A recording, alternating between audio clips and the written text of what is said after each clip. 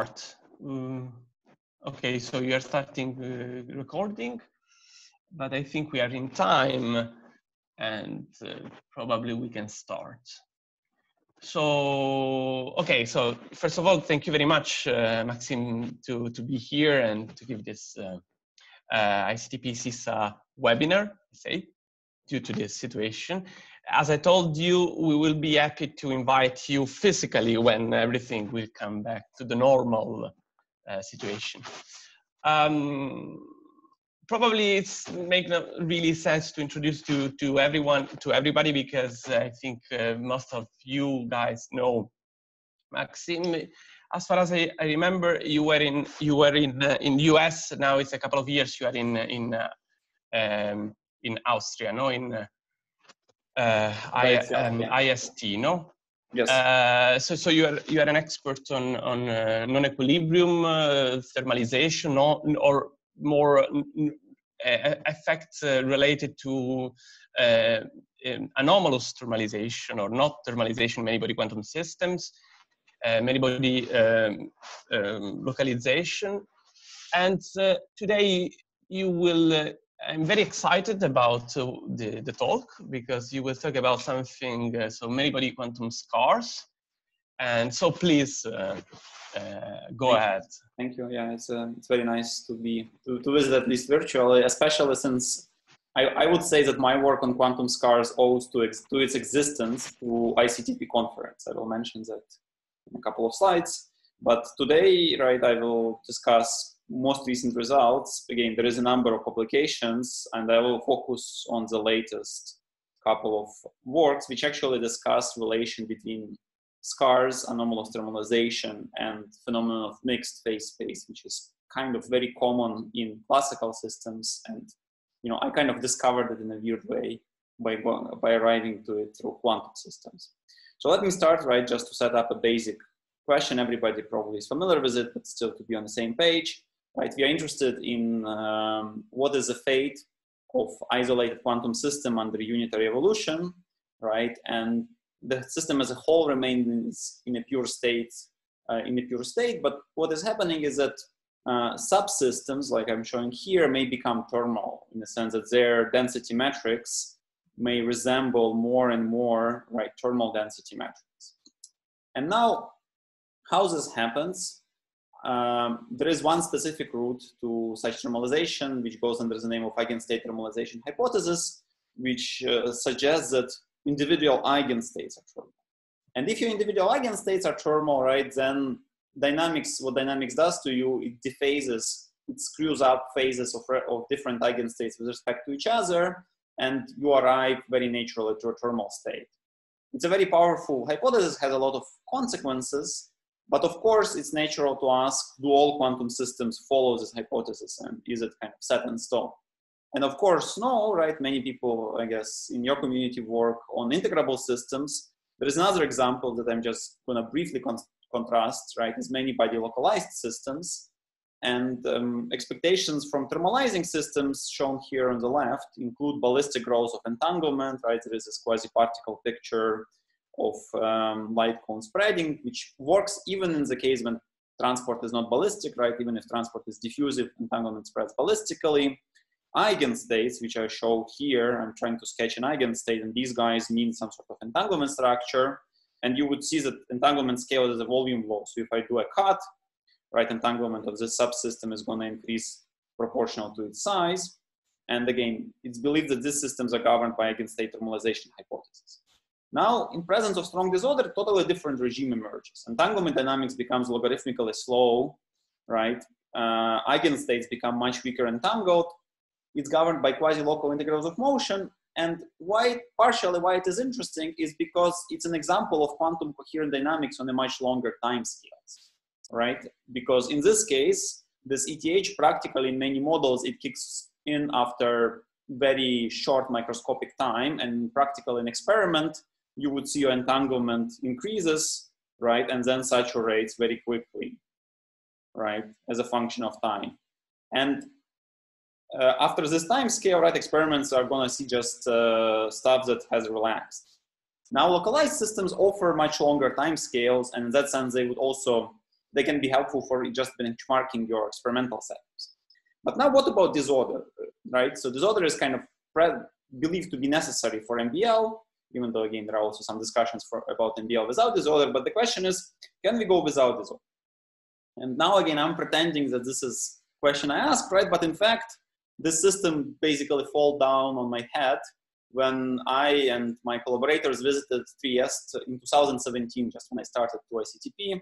Sorry, started at IST. It was a very pleasant drive. There was a conference in Trieste, and that's where we heard this talk by Misha Lukin, who was showing his latest results from a Rydberg chain. And I'm not going to go into details of experiment. For me, I'm just, to put everybody on the same page, just describe kind of description of this Rydberg chain from a theorist point of view, right? So they managed to trap a bunch of Rydberg atoms, which I'm showing here, right? Each atom is an individual tweezer. And now I would think about atom as a two-level system. It has either excited Rydberg state or a ground state.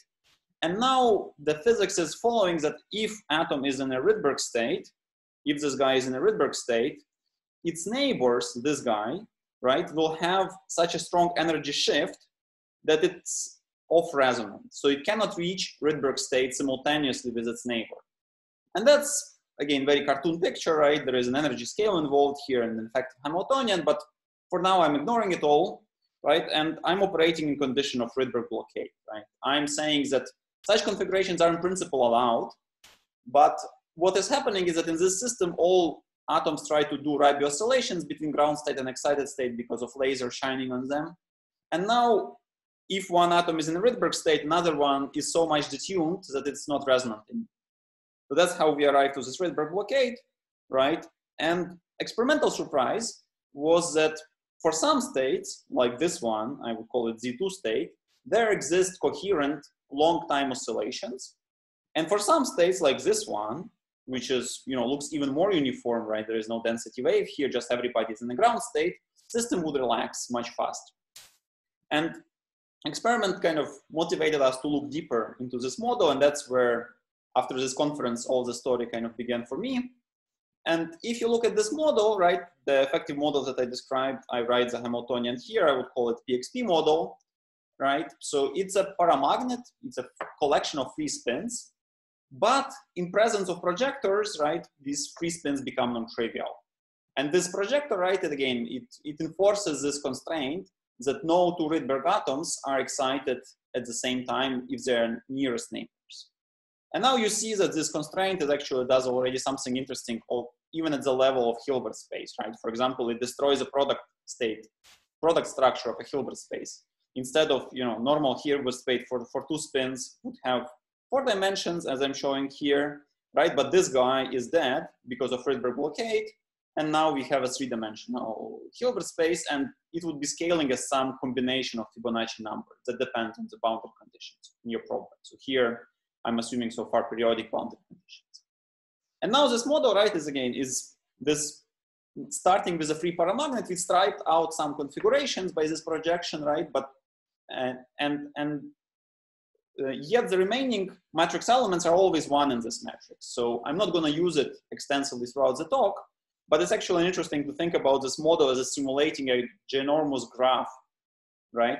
In a many-body Hilbert space, I can label all vertices of this graph by a corresponding product state of Rydberg atoms with a constraint, right? And now what my Hamiltonian does, it comes, let's say, in this configuration, and what it tries to do, it tries to flip every possible spin, right? And if it flips this guy, it goes here, right? If it flips this one, it goes there. If it flips this one, it goes here, right? And it cannot flip any white dot here because of Rydberg blockade and so on, right? So this basically, I'm trying to sketch how this graph corresponds exactly 1-to-1 to this big matrix, right? Adjacency matrix of this graph is my quantum Hamiltonian. And now it's a very modest graph I draw here, but if you believe in experiment with 51 spin, right, there would be much, much bigger graph, right? It would have a lot of vertices. And then, as I show in the next slide, the puzzle is that I prepare a system on one given vertex. Let's say I prepare a system here, right?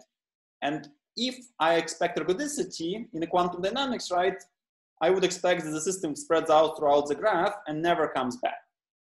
Instead, as we are going to see in this slide, what is happening in the system if you simulate it numerically, right? And I'm looking now at the right plot, right here. If I simulate numerical, I can start system as I promised in the Z2 state and track return probability. So I initialize it on one vertex of the graph and try to ask, is there any sizable probability that it will return there, right? It will be with a high amplitude in the same product state. And surprisingly, you see the same atypicality as I saw in experiment in numerical simulation, right? You see that for Z2 state. Sorry, Maksym. Mm-hmm. Sorry, is this probability surviving the thermodynamic limit? I mean, it's something that... No, that's this probability is expected to go to zero in thermodynamic limit, right? But if you wish, something that is meaningful, right, is a fidelity revival per spin, right? So you can map, okay. You can write f small minus log f divided by a system size. Right. And that thing you would see that it is pretty much constant. Okay. Right. So the density, okay, yes. Okay. And it converges for very small system size, it's already converged, right? So, okay. But of course, yeah, due to orthogonality catastrophe, you don't expect, this fidelity here, right? This peak would strictly go to zero in thermodynamic limit, of course. Thank you. Right, but what I'm excited about is either this measure fidelity per spin, or in other way you can see strong atypicality here, right? Let's say Z2 state does have revivals, Z3 state does have revivals, and Z4 state is kind of barely visible line. You can barely see this magenta line. It's fiddling there at the bottom. So Z4 state doesn't care. It says, oh no, I don't want to revive. Goodbye, right? And the same you see on the left. On the left is actually ITBD simulation. So there is no boundary, right? It's an infinite system, but of course limited time evolution. And you see that entanglement for all initial states, for 0 state, Z2, Z4, and so on, it grows ballistically, right? You see a linear slope of entanglement growth here. But this linear slope is very, very different. Again, as you notice, entanglement for 0 state shoots very quickly, right? We cannot simulate after time 10 because of too much entanglement. But for Z2 state, entanglement still keeps moderately low. And there is this puzzling entanglement oscillations that I'm showing here, right? That's entanglement subtracted from a linear slope. You see it oscillates. You see oscillations in local observables. Again, it's an infinite system. There is no boundary effects. And you see that up to time, 20 and probably up to time 100, there are still going to be oscillations which haven't decayed, right? So that's kind of was the puzzle. Why some states revive, some states don't. And where this atypicality comes from in this model, that was kind of initial striking thing that looks at you when you try to understand experiments by doing numerical simulations. And there are now two approaches. One can think about eigenstates of this system, and that's something that I'm mostly not gonna speak today about, right? And let me just briefly mention what is happening in eigenstates. And not surprisingly, if you have an oscillations and very strong revivals, you expect that your original product state has a very unusual expansion over eigenstates. And that's what you indeed confirm numerically. I plot here amplitudes of overlaps of all eigenstates with a given product state. And you see that, most of the states are here, right? But still there is this number of atypical eigenstates, right? This model has a particle Hall symmetry. E2 minus E is kind of a symmetry. So they have partners on the right, but there are these special eigenstates which have, especially here, very strong overlaps with Niel, right? And moreover, they're approximately equally spaced in energy. And here my revivals come, right? I expand my Niel state, I expand Z2 guys, mostly over these few states, and they have approximately periodic energy spacing, and they're gonna, there's gonna be this many-body revival. Now, surprisingly, these very same states, right? You would guess that they must be somewhat anomalous because they don't have typical overlaps with Niel. And if you plot entanglement entropy, you see that these are the same 7 states. And that smells like a pretty serious violation of ETH. Of course, it's violation of ETH for very few eigenstates, right? Most of eigenstates, still shown by color, are here, are at the top of this parabola as you expect from ETH, right? This is a center of my many-body energy band, right? Maximal density of states, maximal entanglement. Yeah, everybody is there. But now these pretty much these 7 states, they manage to escape, right, ETH parabola, and they hang out down there, right? And, you know, part of the, you know, very quickly we started to understand and started to explore what's happening and why these special eigenstates exist, how to explain them, right? And we attributed them at some point to hidden embedded SU2 representation. And I will mention this a bit towards the end of my talk, but you know, there are 2 kinds of people, right? There are people who like eigenstate, and there are people who say, you know, eigenstates aren't physical, very hard to prepare, don't care about eigenstates. And this is kind of my approach today. I also will say, okay, this model has some bunch of special eigenstates. We'll come back there later, but let's think about physics without invoking eigenstates, right? Without thinking in the eigenbasis. And you know, Hilbert space picture is kind of complicated as I was showing, right? There's these special eigenstates, right? And these special eigenstates, they would correspond, they would help system to go from this vertex of a graph to this one and back and forth. But dynamically, if you forget about Hilbert space, right? Your system looks very simple. You oscillate between 2 Niel states. You oscillate between Niel and Niel shifted by one side, right? Niel and anti-Niel state. And it's a coherent 2 unit cell Rabi oscillations. And at the top, by the way, I'm showing experimental data, right? You see it's not as perfect, but you still see that this pattern, right, is displaced by 1 unit cell and then again displaced back and so on, right? This is experimental data from Misha's working group, and you really see the same Niel collective oscillations. So now what I want to kind of discuss in more details in my talk is actually how to understand this stuff. And I will be using variational principle, right? For me, variational principle is just some device, right? And you feed in your quantum Hamiltonian into this device, you must specify some variational state, and it gives you classical equations of motion. Of course, there are many makes and models. People are working, you know, to develop new machines, mean field, truncated Wigner, some Gaussian state projection.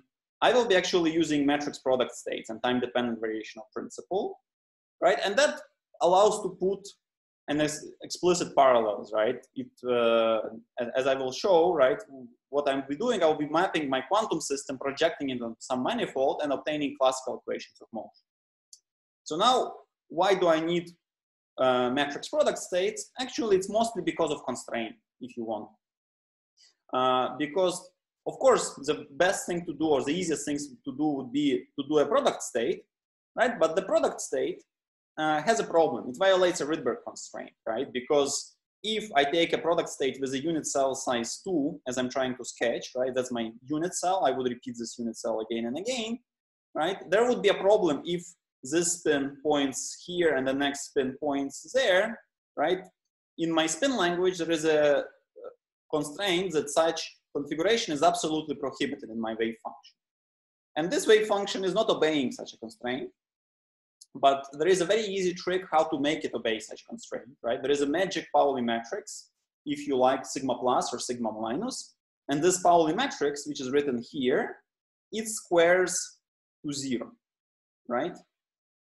So basically the trick of MPS here is that MPS is encoding pretty much the same physics. It's encoding a product state of spins where odd spins, they point at some angle theta odd, even spins point at some angle theta even. But now MPS implements projection, because if your spin is pointing up, you assign an amplitude of that is proportional to sigma plus. And by the matrix multiplication in this matrix product states, if you have A up here and A up here, you would multiply and you would get 0. Your wave function is going to vanish. And then A down or A ground state basically follows by normalization, right? So A down has to be some other matrix, which again, there is only one parameter here, that's theta, which specifies tilt angle of your spin.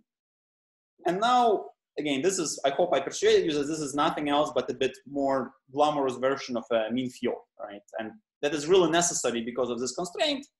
But otherwise, it's a very simple ansatz. And what already Pernia group did, they projected quantum dynamics onto this ansatz. And projected this dynamics basically by the means of time-dependent variational principles. So they they found the best representation, right? The closest approximation to the quantum dynamics in this variational manifold. And it gives you equation of motion for these two variables, right? It gives equation of motion for these two parameters, theta A and theta B, or theta odd and theta even, where we are assuming that unit cell is size 2 and everything is periodic, because that's what we want for our Néel state, right? Our Néel state has unit cell size 2. In an infinite system, it's periodic thing. And now, surprisingly, in this nonlinear system of equation, what Venway and others found, they found this periodic trajectory that is shown here by red line. I'm trying to, to circle it. And this periodic trajectory goes exactly between two states, Néel and anti-Néel. So once you project this quantum dynamics under such a Hamiltonian onto this variational manifold, you recover pretty much same physics now in the classical equations of motion. And that's actually what gave name to scars, right? Because now let me kind of briefly recap, if you wish, right? Scars have been known in the context of single particle billiards. And in single particle billiards, right? If I start with a generic initial condition, for example, I prepare a particle, here and at some angle, what will happen, this particle, after a long time, it will visit every point of my stadium. But of course, there is a set of measure 0 of initial conditions. For example, if I set my particle bouncing vertically, right? My particle will just bounce like this forever, right? And that will be it. It will never escape. Now, all such trajectories are unstable. And here I'm actually showing what happens if you prepare a particle at some tilt angle, which is very small. So the particle would hang for a really long time around the same trajectory, and then it would escape. Turns out that once, this is a classical system, now you can ask, what about quantum system? And quantum system is really kind of trivial. Everybody in a kindergarten can do this. You're looking at the spectrum of your Schrödinger equation in this manifold. It's a free system, so you're basically looking at a spectrum of Laplacian, right? You're solving nabla psi is equal e psi with the proper boundary conditions. Psi at the boundary is 0, and you're asking, let's say, how eigenstate number k 1512 looks. And the eigenstate with k number 1512 looks like this. It looks like a mass, or looks like a collection of plane waves. But now if you, keep calculating this eigenstates, at some point you would plot an amplitude of your wave function, and you find maybe that state k number, 400 or 4000 would look very unusual, right? That would be a state which doesn't look at all like a mass collection of plane waves. Moreover, this state looks like exactly like a standing wave between these two borders, right? And Eric Heller already in '84 attributed this state, this set of unusual states, to unstable periodic orbits that exist in the stadium in a large number, actually, right? This is the simplest unstable periodic orbit. There are more complicated ones. There would be the bow tie one. You can do such a periodic orbit and so on. So there are many periodic orbits, and some of them would have counterparts in a quantum system. Now this actually, now you can see the analogy, hopefully, right? So here, Venway found some unstable periodic trajectory, and this unstable periodic trajectory seems to be also related to the presence of a set of unusual eigenstates. And again, that's what Néel names scars. And I hope it's kind of clear. Right here, I can also show a bit more analogy. Analogy is actually not very obvious, because we are dealing in one case here we are dealing with a single particle system with a very easy way to visualize. In a Rydberg chain, we're dealing with a many-body Hilbert space. We are dealing with a discrete degrees of freedom, so analogy is not so straightforward. But again, many things really are, similar. For example, here I'm showing participation ratios, and they say that while typical eigenstates behave as expected, these scarred eigenstates up to very large system sizes, they do have anomalous participation ratio, right? They're more concentrated. And that's again similar to this bow tie, for example, right? I'm drawing here a bow tie trajectory. You can see a bow tie, right? And you can see a quantum wave function which is concentrated around this bow tie trajectory, right? So that's again, that's analogy. But now, of course, we can ask how how much further we can bring it, right? So this, again, these scars in single particle systems, they have been explored in many different models, many different geometries and so on. Let me now kind of try to a bit explore what's happening in this Rydberg chains. So one thing that we did is actually that these trajectories, they do generalize to arbitrary dimensions. For that, you need a bit of trick. So you need not the matrix product states, you need the tensor tree ansatzes, and you need to violate your lattice geometry. So basically you cannot, it's hopeless to try to do something analytical if your lattice has a loops. But what we managed to do, right, we managed to map the square lattice geometry to a tree geometry, and it goes wrong because it doesn't capture loops. So there is no loop here, right? This loop is kind of cut. I'm trying to show you the parallel, but still it captures local physics. And in this case, you can derive generalized equations of motion. They would still have a periodic trajectory.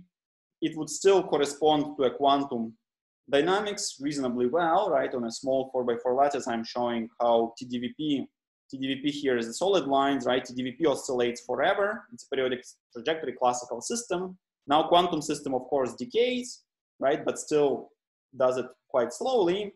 Oscillation period agrees quite well, and so on. So it kind of generalizes to higher dimensions. Surprisingly, it generalizes also to more complicated lattices. That's something that is not possible in one dimension. So here it's most recent preprint. I really like the story of decorating a lattice in a way that it has different connectivities. Now it has two types of sublattices which are kind of imbalanced. And now what's happening is that your trajectory, if you don't introduce any tuning parameter, your trajectory actually ends up in a singularity. So without tuning parameter, when this omega would be equal to 1, your trajectory is not going to reach Z2 prime state. It's going to fall down into this singularity. However, if you introduce this tuning parameter, you can find that as a special value of this tuning parameter, which I call here omega c, there would be a periodic trajectory which connects Z2 and Z2 prime states. Of course, again, these are classical equations of motion. So you can now go back to quantum system and ask, does quantum system care about it or no? And you see that quantum system, of course, it's not as singular, right? You see that here I'm plotting negative logarithm of fidelity per lattice side. So it's a quality of revivals. You see that this quality collapses between two different system sizes. So, you know, we believe that this is kind of means that we don't have strong finite size effects. And now you see that the smaller this guy, the better it is, right? Because it's negative log of fidelity. And we see that the quantum system reaches minimum, not exactly where classical trajectory avoids singularities, but quite close, right? Again, we don't have any other mean at this point to improve this prediction from a classical thing, right? But you see that it kind of works, right? Again, 1 would be here, and at 1, fidelity is quite a lot worse. You know, it looks like some tiny factor, but you multiply it by 40 lattice sites and put it into exponent, and you would get a huge suppression, right? So in principle, this means that quantum dynamics knows about this trajectory, right? Quantum dynamics never gonna be as abrupt, and you're never gonna have exactly, you know, infinity at this point just because quantum trajectory doesn't exist. You are kind of smooth, right? But still, it does care. However, you know, something else that you learn if you do classical dynamical system is that two-dimensional phase space, which I was playing with here, is actually quite non-generic, right? And that's something that promotes to do slightly different ansatz and try to look at different kind of states. So let's say we want to understand revivals and dynamics of initial states which has period 3, right? So I have a unit cell, which let me call it K, of size 3 here. And for that, two-side unit cell ansatz is not enough, right? But there is a very trivial extension. Instead of two unit cell ansatz, you insert now 3 angles. Now I need 3 angles, theta A, theta B, theta C. And these 3 angles would be enough to describe, let's say, Z3 state and many other states, right? It's an ansatz which describes period 3 translational invariant initial conditions. Now you repeat the same machine, right? You insert PXP model, you get very terrible system of dynamical equations of motion, but you don't care how terrible it is if you know how to analyze such systems using Poincare sections, right? And the idea is that if such a system has a periodic trajectory, as is shown here by the black line, I can track when, let's say, given parameter theta b goes through 0, right? So I'm evolving my system for all initial conditions, and I'm asking when theta b is equal to 0. And that corresponds to a plane. Now you can understand that if there is a periodic trajectory, you're going to cross this plane only in, say, 2 points, right? Maybe you're going to cross this plane here and there. And that would be kind of a fixed point of your Poincare map. If you also fix derivative, right, you would get rid of this guy because you would say that derivative must be positive. So you would see a fixed point of your Poincare map. Now, of course, if you displace a bit away from your periodic trajectory, what KM would say you that you would expect to be winding on a torus around this periodic trajectory. And then you would expect a circle of dots on this plane. And now on the right, I'm showing here really simulated numerically Poincare section of that terrible system on the previous slide.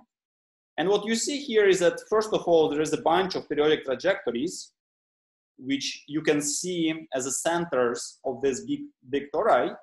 And they're all symmetry related. There is a lot of symmetries in this problem. So I'm just choosing one of them, which I show by star. And now, again, around this trajectory, you see a big stable torus, right? That's what something would be called KIM torus, right? It surrounds periodic trajectory, and it says that if I initialize my system here, I would always be in the vicinity of this periodic trajectory. Again, it's so far classical, right? I would come back here, here, here, here, and so on, and that would be this circles in my Poincare sections. Now you see also lots of smaller tori. There is a lot of tori in this picture. But also you see something that resembles chaotic C, right? You see that maybe if I go here, then I would start exploring, you know, kind of all around this plane, and I would kind of be unstable, right? So now again, this is actually much more generic situation because two-dimensional phase space, as I promised, is kind of a bit pathological very often.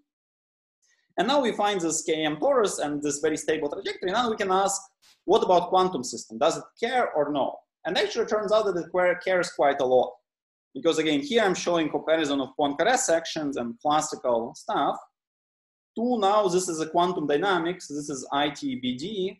So again, no boundary effects, infinite system, limited time evolution.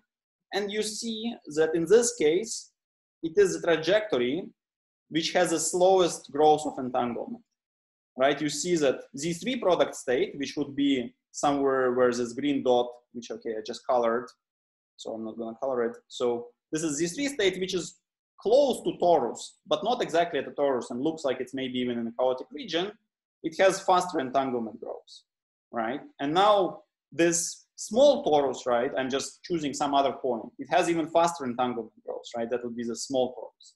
And the best one seems to be the star trajectory, which lives in the fattest possible torus. Again, all other big fat tori are relatives of the same star trajectory. Just because you have 3-side unit cell plus inversions and translations, you can do a lot of rearrangements, right? And that would give rise, you know, basically all these big tori are equivalent to each other, modular reshuffling of your initial lattice sites, right? So that's kind of interesting news, right? That quantum dynamics does care about most stable region, and looks like, right, it's actually, at this point, it would be more correct not to call it scars, but to call it so-called regular eigenstates, right? Because in some sense, again, rigorously speaking, scars must come from an unstable trajectories, right? And people also coined some name for eigenstates which come from the stable trajectories. They would call it regular eigenstates. But of course, again, translating this from a single particle billiards to many-body system is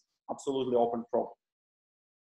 Now, not surprisingly, the same mixed phase space also appears in two-dimensional systems. So that's another example of two-dimensional system. I'm using again this tensor 3. And now, before I used just two angles, right? I would use theta A and theta B. Now I introduced a chemical potential. Chemical potential breaks certain symmetry and says that one angle per spin is not enough anymore. So now I need phi A and phi B.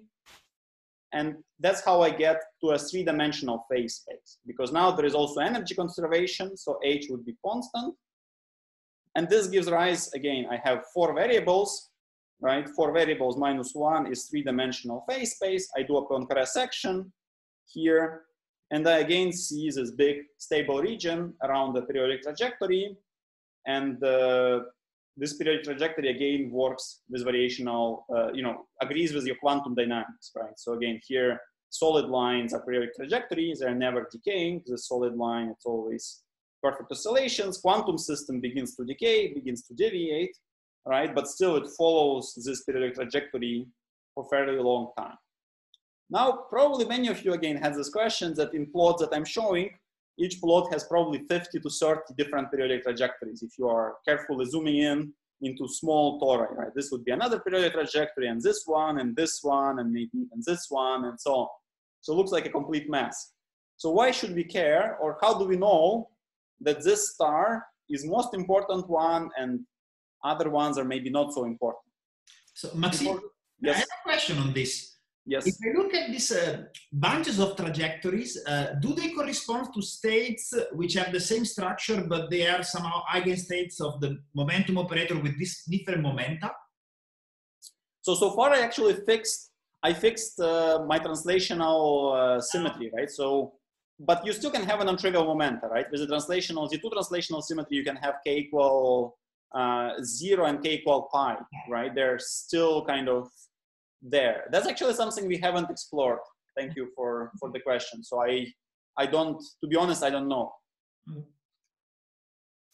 And now that's actually something that you can introduce, right? So in order to understand if quantum trajectory is important or no, you can ask how much weight would I lose if I assume that when I project, right, I'm doing a variational principle. So each time my quantum dynamics brings me out of my variational manifold, and I'm projecting something which I can quantify. This is this gamma, and gamma quantifies how much state do I throw away at each time step.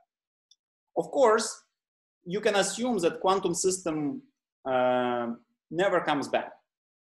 We can check this assumption later, right? But if you assume that this this leakage is irreversible, turns out that you can bound quantum fidelity revivals.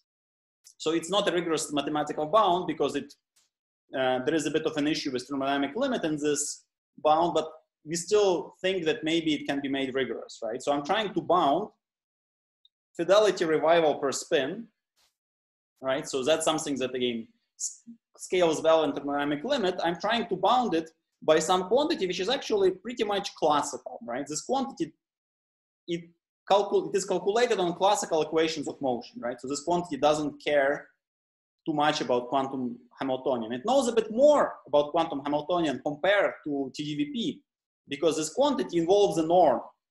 And if you wish, norm will have Hamiltonian squared. So it knows a bit more about energy fluctuations.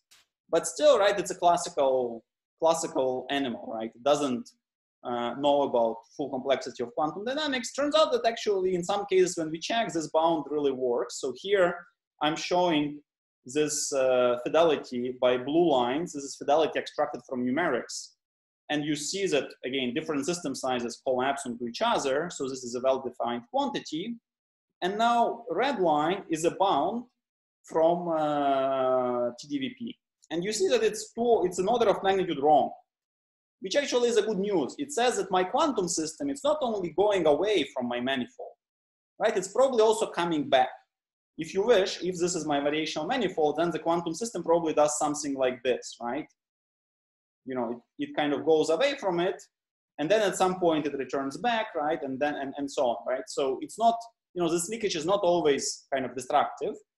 And that's why there is such a big distance between these two curves. But still you see that quantum dynamics is bounded by this classical quantity. And namely, the criterion would be that over my period, I don't want to lose too much, right? If I lose too much over a period, then kind of no wave function remains. And this criterion, again, qualitatively works. So let's say if I say that this guy is order 1, right? That's about where this guy, classical guy, becomes order 1. And that's where, again, maybe it's incidental. You don't have a proof yet, but that's where we see that quantum stuff also begins to behave in a weird way, right? We stop seeing collapses in the quantum stuff and so on, right? So it looks like that this leakage is a good criterion, right? That we want to have a low leakage regime, and in a low leakage regime, if gamma t is much less than 1, we would expect that trajectory has a lot to do, right, with real quantum dynamics, because basically, you know that your quantum dynamics deviates very little at each time step. So now in the remaining, few minutes, let me actually ask, okay, maybe leakage is large. Maybe we go somewhere here. Do we care at all, right? Is it, is everything hopeless or no? And that's, a bit of kind of explorative study. So we did a different model. We did a thermalizing Ising model, transferred field Ising model, which, if you compare this to a PXP model, right, that's entanglement of eigenstates of PXP. And this is entanglement of Ising in our parameter range. You see, no outliers, right? All these guys, which are very unusual and low entangled states, and they stare at you, they're all gone. There is empty, nobody is here, right? Nice, thermal spectrum. We choose non-trivial bond dimension 2 MPS. We choose some energy density, which is large and near the center of the spectrum. And we just ask, okay, let us run the same machine on Ising.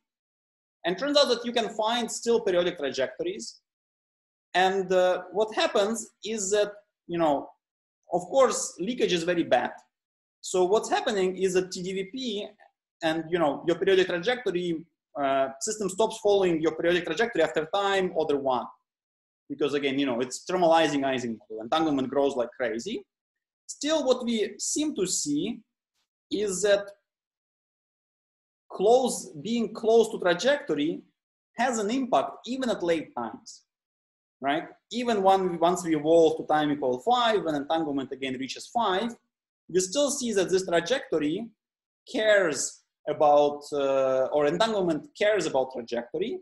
And we also see that, let's say, there is a very strong beyond kind of error bars correlation between leakage rate and entanglement at late times. And that's, again, you may say it's surprising, you may say it's not so surprising. I find it quite surprising because, again, TDVP with bond dimension 2 is a ridiculous approximation for this Ising model, yet TDVP with bond dimension 2 is able to tell us something about, is able to provide still some information at time equal 5, when entanglement, when the bond dimension needed to describe this model would be 1,000, right? Why and how this happens, it's an open question.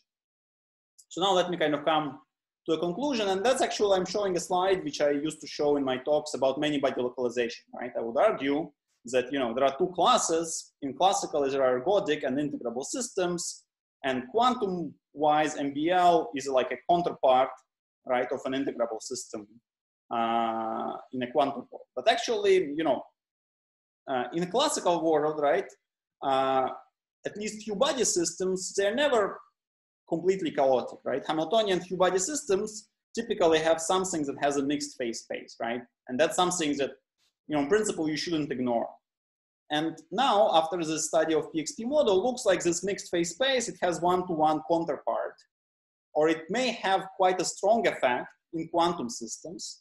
And its effect in a quantum system suggests that it may lead to a slow thermalization in a broad classes of models, right? Even in Ising, we were able to, by initializing it in a MPS bond dimension 2 state with very low entanglement, we were able to slow down entanglement at time equal 5. And again, Ising is probably as bad as it gets. And this suggests that, again, that systems with mixed phase space classically, they do have counterparts even in many-body quantum systems without any obvious classical limit and so on, right? So, and this opens again interesting question, which I kind of already mentioned, is how we can understand this kind of classical systems that come from a variational principle. And that's, of course, ongoing work. Many other groups are working, but it would be something very interesting to try and make much more specific connections, right? On the quantum models, you have entanglement growth, you have thermalization rate, you have some spreading velocity, and looks like this classical manifolds that you get from TDVP, they must have some very intricate organization, right? They must have a memory of them coming from a quantum system. And I'm here showing a Russian doll, right? Because in principle, nobody nobody can fix a particular bond dimension, right? They're all, in principle, there should be democracy, right? And you can just, if you think about running bond dimension 7, yeah, you can run bond dimension 7, right? But now they should know about each other, right? And they should somehow know about entanglement spreading and locality in your system. So that's kind of a bit of a different problem from a classical dynamical system. Instead of one dynamical system, each of these Russian dolls would give you a new dynamical system, which incorporates all previous ones, plus a lot of additional degrees of freedom. And to me, the interesting question is how stuff at left-hand side, how, let's say, Lieb-Robinson or locality of entanglement spreading, what does it fix for this hierarchical time-dependent variational principal systems? And something else that, again, I just promised to briefly mention is this algebraic approach. And what we found some time ago is that you can add an exponentially decaying deformation to the PXP model. And as a result of this exponentially decaying deformation, you see that your eigenstates kind of become much better, right? As I show here by the red line. In presence of deformation, all other guys kind of go down. And these eigenstates become better and better decoupled, right? And we understand now this deformation as an emergence of this hidden embedded SU2 representation. So this bunch of eigenstates, right, would be realization of SU2 representation and would be decoupled from all other states. Now, this is again algebraic picture, and it would be very interesting to understand how this is related to the TDVP that I was mentioning.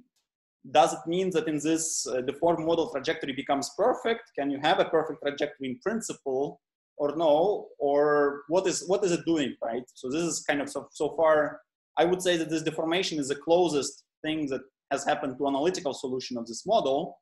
But now, of course, it's still, first of all, only ansatz, but also it's not clear how to connect this to time-dependent variational principle.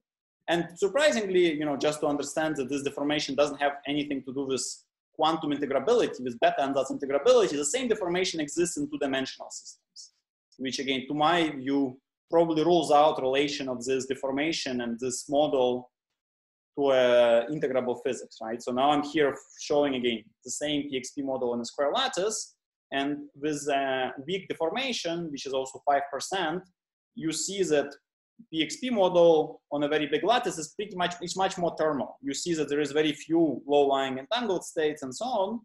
And after deformation, you see that these guys become much better separated, right? And you see that there is still some weakly entangled, much weaker entangled states decouple from the rest, right? So again, deformation is there. How to understand it compared to the trajectory, and generally how to understand these hidden SU2 representations which seem to emerge in this model still remains an open question.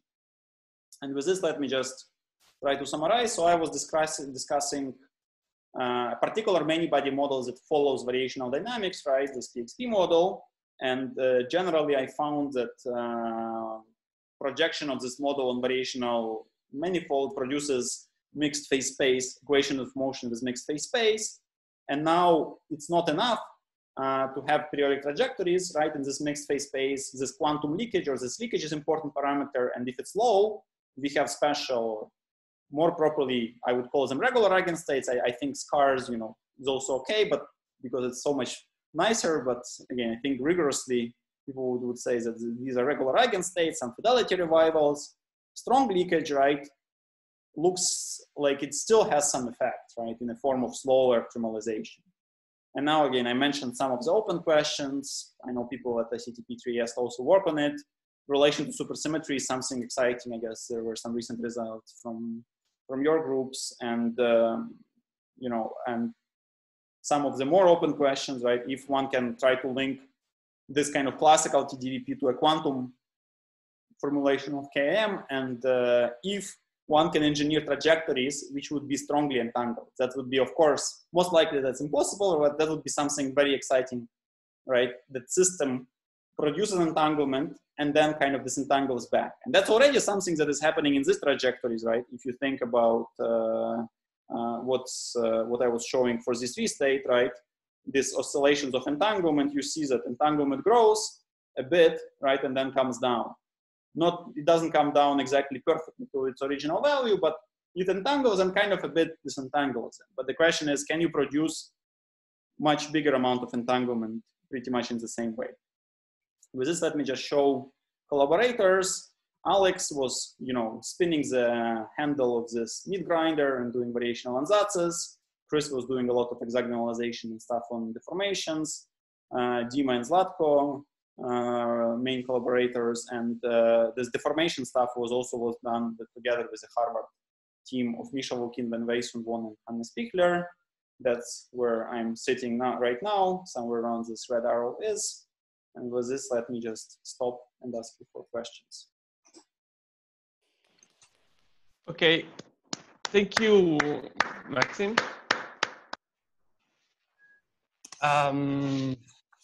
Yes, thank you for the talk. Actually, I think Antonello already want to ask for a question. Okay, I also see some messages in chat, but probably you can handle that, right? I shouldn't look Yeah. So Antonello, I think. Okay. Mm-hmm. Yeah. Hi, Maksym. How are you? This is Antonello speaking. Can you hear me? Yes, I can hear you. Okay, good. So I was wondering actually, so there is a classical representation of this Hamiltonian in the sense that you can just write all the projectors and X in terms of spin variables and then consider them as classical spins, right? So typically this does not happen. For example, if you take the Heisenberg model, you write it as a classical spin system, it's not integrable, it's chaotic. Yes. As a classical system. So, but have you, because the question is that the variables that you are using here, the theta's, they don't have a classical interpretation. I mean, they are a mean field on the Schrödinger equation, so you cannot think about quantizing them. When people talked about scars in billiards, they were actually looking at classical variables and you know how to quantize them somehow. So have you tried looking if the corresponding classical Hamiltonian has any strange feature that you, I mean, this would be a, the projectors are two spins objects, right? And then, so this Hamiltonian will be like, would have 5 spin terms, essentially. So but let me just try to understand what you mean, because so you want basically to take a semi-classical limit of a spin size going to infinity. Yeah, exactly. Okay. So in principle, I mean, that would be the corresponding classical Hamiltonian. Then you can quantize with Berry phase if you want to give a given spin representation, right? So so in principle, if you really want to parallel with the scars in billiards, you should look at the classical Hamiltonian, whether there are periodic orbits in the classical Hamiltonian. Okay, so let me, I would say that again, I both kind of agree and also slightly disagree, because I think, I haven't looked at the classical Hamiltonian, but I know that in the paper of Van Wey, this paper with trajectories, they do a spin-S generalization of this model. So there is a spin-S generalization of this model, and I believe that from there you probably can go all the way to S goes to infinity and classical case.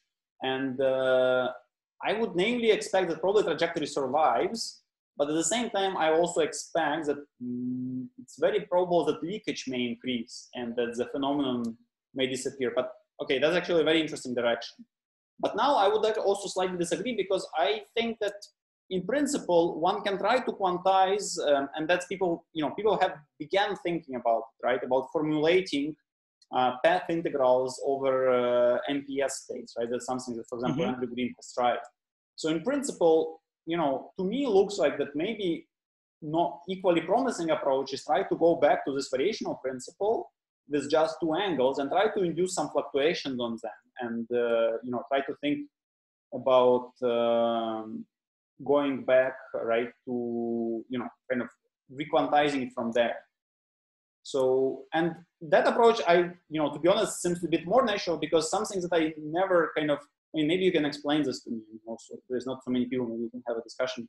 But something that I never understood is that, in in turning S to infinity, you are doing a sequence of Hamiltonians in a sense, right? And that's why, to me, it's not obvious, right, that this kind of Russian doll construction, right, for example, this Russian doll construction that I'm drawing here, it allows you to increase number of variables by keeping Hamiltonian the same.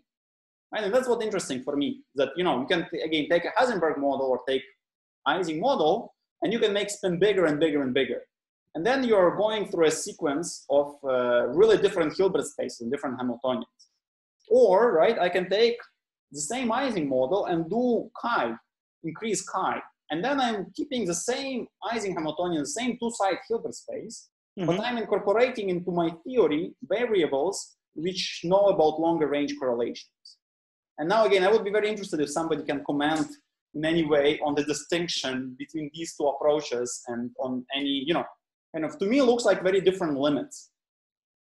Which one has more to do with of course, they are very different limits, I think, because in one case, you are stuck in the spin 1/2 representation, for example, you're just increasing the description of your Schrödinger equation. Yes. In the other case, you're really changing your system, the Hamiltonian of your system, because you're changing the representation of the algebra. Yes. I mean, as I said, in principle, you can quantize any spin Hamiltonian by writing the classical Hamiltonian and then doing an integral with the Berry phase with the appropriate value. But I mean, that's typically useless, and since you cannot do anything because you have these phases that they have to. So it's not like it's much less useful than a semi-classical representation on a PX Hamiltonian, like a billiard, for example. So I was wondering whether in this case you had thought about that and you didn't proceed because it was too difficult. Because well, to be honest, I know that there is even a good starting point for that, but I never even started trying it. So I think it's gonna give something interesting, because again, there is even a sequence of Hamiltonians that is in the space PRL by Van Wey. So if you're interested, I mean, I'm happy to discuss it more. Yeah, we can discuss it later. Again, but my answer is that no, I haven't tried this kind of semi-classical limit here.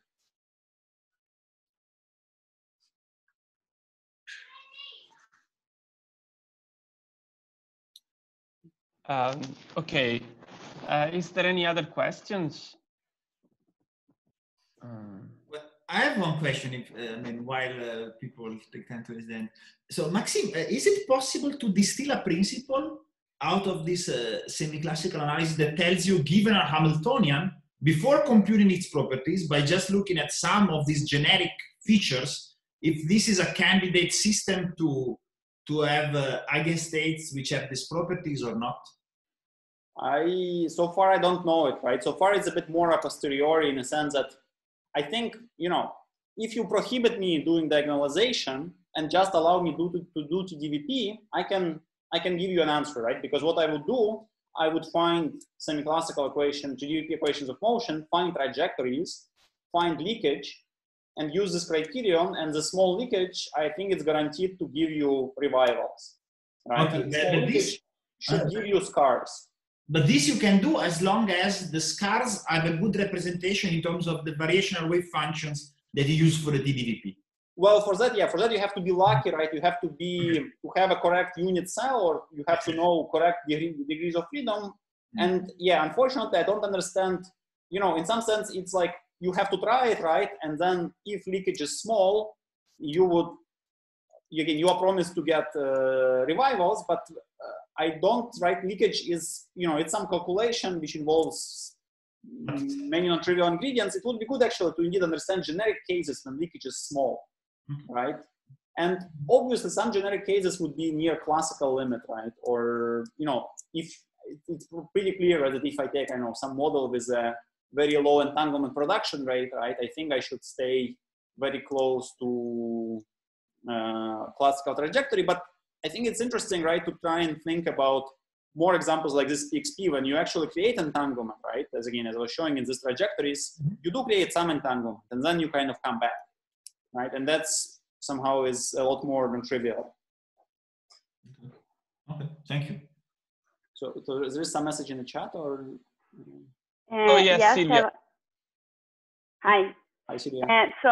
I have a question regarding the mixed phase space for the PXP. So you were showing us this mixed phase space commenting on KM theory, which arises when you add an integrability breaking term starting from an integrable Hamiltonian. So I was wondering, do you have ideas of what is this integrable Hamiltonian and what are the integrals of motion? And okay. Yeah, thank you. I mean, excellent question. You see, right? It would be interesting, right? But this problem is equivalent to ungrinding your meat, right? In some sense. To what? Can you repeat that? You know, in some sense, you are asking for something, right? That would be in an everyday business equivalent to ungrinding your meat, right? You put your meat in a grinder and you get, you know, ground beef, right? And in the same way, you put your quantum system into this machine, right? You put here your PXP model and you get some output, right? I get this terrible system.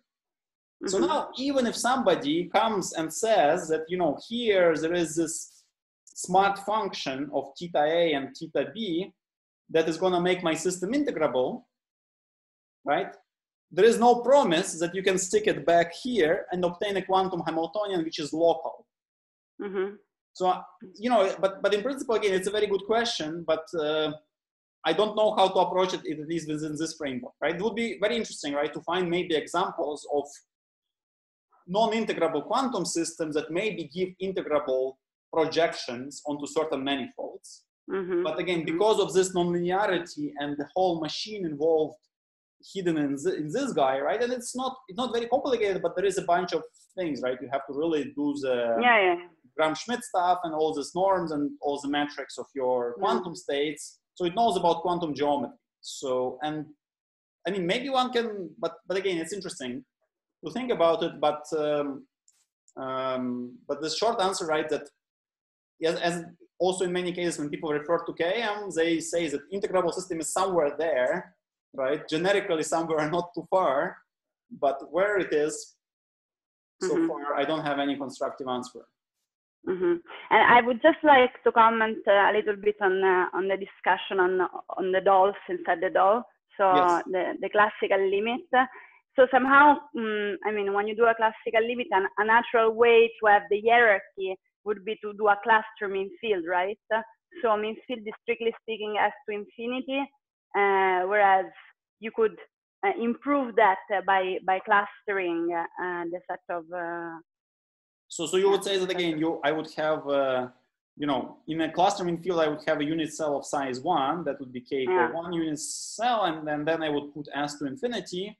So would be because the cluster mean field some sort of two-side unit cell. Yeah. Because that then smells somewhat similar to, you know, what is happening. Yeah. I guess in that case, the biggest difference is that you allow entanglement only on a shorter range. Let's say on blocks. Yeah, on shorter blocks. Yeah. Well, then that's, so, you know, I see. Then that's probably something that can be also implemented with MPS, because MPS, right, that's what MPS is doing in some sense. Yeah, exactly. Is encoding some, one dimension 2 allows for some non-trivial nearest neighbor correlation, right, which can be fairly strong in it. But, yeah, okay, that's an interesting, I mean, yeah, that's an interesting question or an interesting perspective. Thank you. Thanks to you. Any other questions?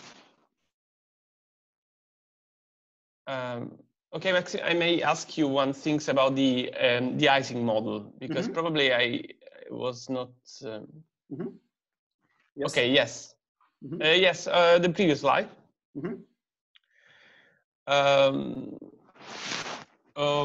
Okay. Actually, it's about both slides, but I'm curious because you say that this model. Okay. So the model you are simulating here is an Ising model with both transverse and longitudinal fields.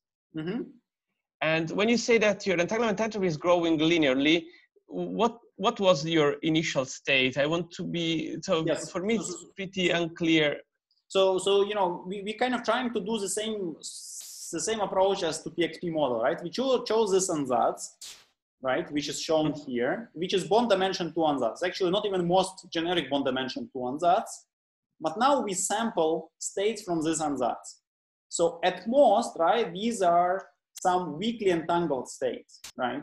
They're not exactly product states. Product states are obviously embedded here, but there are non-trivial variables, which would be this psi and chi, and these variables give a bit of local entanglement. Mm-hmm. And now we project flow under Ising model onto this variational ansatz, so we get the same, you know, dynamical system phi dot is equal something chi dot and so on, and we find some periodic trajectory, and this is shown by a fat dashed line. This dashed line shows me a periodic trajectory. And now again, if it would be TDVP, you know, your entanglement on this periodic trajectory would kind of oscillate like this forever, right? You know, that would be TDVP prediction for this trajectory. Yes. Of course, right, you see that quantum model doesn't care about TDVP prediction pretty much because entanglement and, you know, because it's chaotic. But now looks like this, you know, you can ask what is the best product state, right, to initialize my Ising model at a given energy density to have a smallest entanglement growth, right? And you see that this weakly entangled state outperforms it, right? So you can produce a bit of local correlations by this bond dimension 2 ansatz. And you see entanglement here, it's actually not exactly 0, it's like 0.1 or 0.12. So there is very weak initial entanglement. And as a result of that very weak initial entanglement, somehow by being close to trajectory, you still gain almost 1 unit of entanglement at late times. And you know, you can also try to attribute this to some initial T star, and here I'm doing some finite size scaling a la an integrable system. So I scale entanglement by this is entanglement of different regions. This is bipartite cut. This is entanglement of a region of size L, also in ITBD. And I'm doing scalings of different subregions, right? And I account for some small constant time shift to bring them kind of to the same point, right? And you see that looks like there are maybe even different velocities, right? You see that this is again, this is the topmost state, that's the fastest state, and that's the slowest state. And they're all in the same bond dimension 2 ansatz. So I'm sampling only the states with the bond dimension 2 originally. So does it? I see, okay. Does it make sense? Yes, yes, okay, I see. Okay, thank you. Mm-hmm.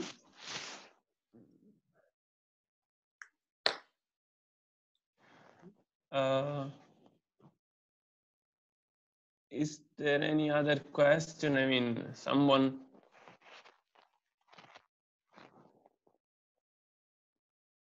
I don't think so.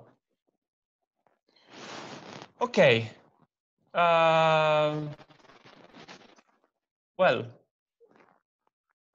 Maksym, I mean, I thank you very much for your talk. So let's thank again, even though I mean I will I will thank you. And yes, I mean it has been a pleasure to have you in this webinar, and let's hope everything will come back to the normal and we can have you in, physically in Trieste. So. Mm-hmm. Okay, yeah, that would be great. You know, again, I would love to come back. I haven't been there for 3 years now, so yeah, thank you. Okay.